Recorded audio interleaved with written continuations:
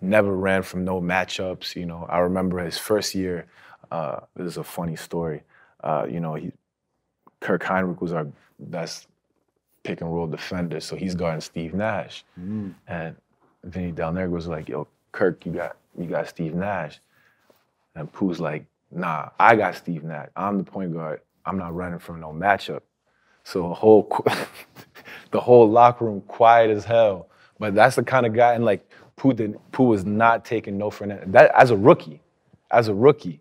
So that's the kind of energy he had. He didn't want to run from no matchup, you know, and he was about this he was all about this hoop shit.